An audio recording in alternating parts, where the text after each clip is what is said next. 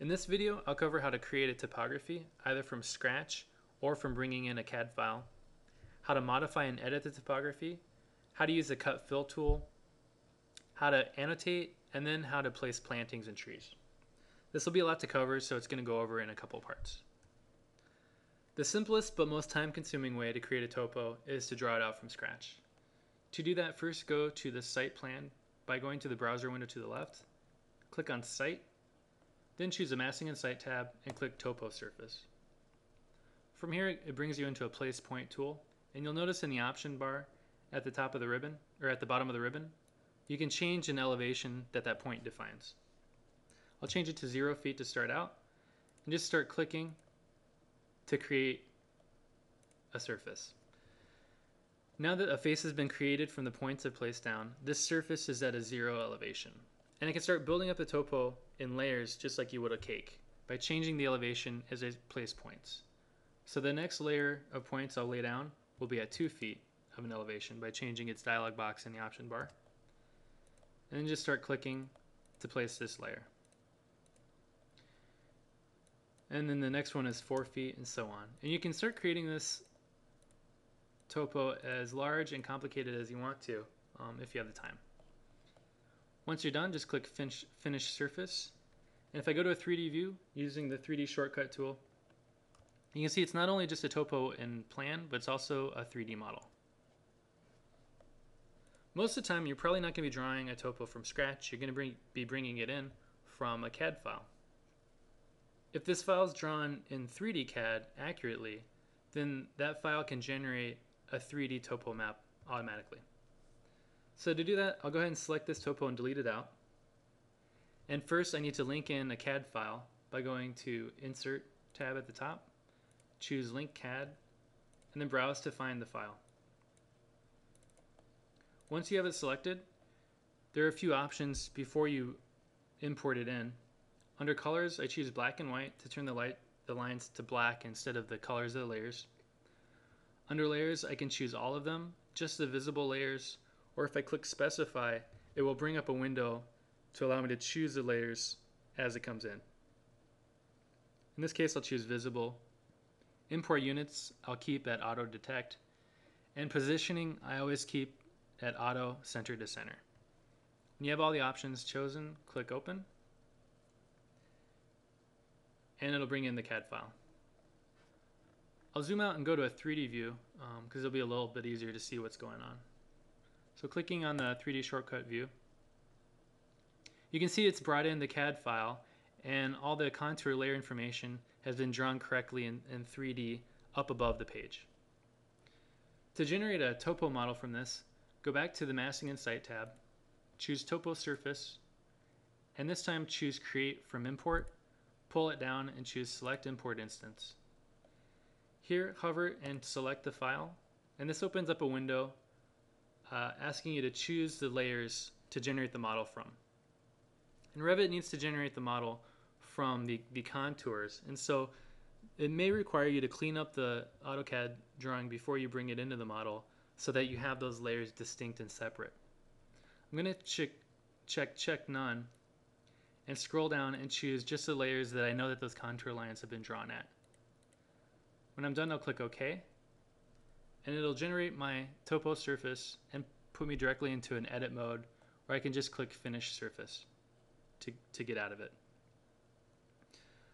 From now, I don't really need my CAD drawing for a while, so I'll go ahead and unload it so that it doesn't slow down my computer by going to the Manage tab at the top, click Manage Links, and then under the CAD Formats tab, I'll choose the AutoCAD drawing and click Unload. That keeps its reference, but it unloads the file to speed up your computer. And I'll click OK, and that makes it go away. If I go to a side elevation view, in this case the east elevation, you can see it's brought in my topo model, but it's spread it in an actual elevation, which is 1,000 feet above my 0 level. So I want to bring my 0 levels up to the proper contour line for my finished floor. So to do that, I'll zoom in and choose my levels, and then move them up with the Move tool. In this case, it's going to be 950 feet. Should bring it up to the right spot. Doing that, zooming in, you can see that they're sitting on my contour the way I want them to, but the elevation is reading 950 feet for the first floor. So to adjust that, I need to adjust my project base point as well to bring that level back to a 0 reading. You can adjust the project base point by finding in your view by first going to Visibility and Graphics under the View tab at the top. Choose Visibility and Graphics, and under the Model Categories tab, scroll down till you see Site, and expand the category and choose Project Base Point to make it visible, and click OK. Zooming out, I can see my project base point now, and selecting it, I can see its coordinates are all set to 0. To change those coordinates, I'll click the paperclip next to it, and here I can click on its elevation and move it up 950 feet to my levels and hit enter. Zooming in now, you can see the level is reading 0 feet for my finished floor. I'll click the paperclip of the project base point again to keep it from being changed, and I can hide it by going back to Visibility and Graphics, expanding Site, and unchecking Project Base Point to hide it away. Now that everything's reading correctly, I can go back to my site view, and I should see a topo map where I can always select it and hit Edit Surface if I want to edit the contours. But keeping in mind that this isn't going to be the site that we just modeled that's going to be our new site, this is the existing site we've created. So to take advantage of the Cut Fill tool, we want to define this site as the existing site, create a new one so that Revit can look at the difference between the two and see how much cut and fill we've added to them, and it can spit out that number for us automatically. So to do that, we use the Grade Region tool.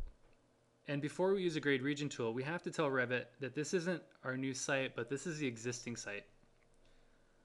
To do that, we need to change its phase to existing by selecting the topo, right-clicking on it, and going to its element properties. In here, you'll notice at the bottom of the window is the phase that it was created in. And right now it's defined as new construction, meaning it's a new site. But we want to tell Revit that this is actually the existing site by pulling down New Construction and choose Existing, and click OK. You'll notice it's turned it to gray, and that's because that's the way this view is set up, is to show existing as grayed out. After changing your topo to existing, if it disappeared on you, that just means that your view filters are different. To change the filter, you want to right-click in white space in the view, go to View Properties, scroll down to Phase Filter, and you'll notice mine says Show All, but yours may only say Show New, in which case existing items won't be visible. So staying in Show All, I now have my existing site where I can start modifying it to create a graded region. To do that, go to the Masking and Site tab, click the Graded Region tool, and what this is telling me with the first option is that it's going to create a new topo surface exactly like this existing one, but it's going to demo out my existing one and just leave my new one to modify. So I'll always click the first option.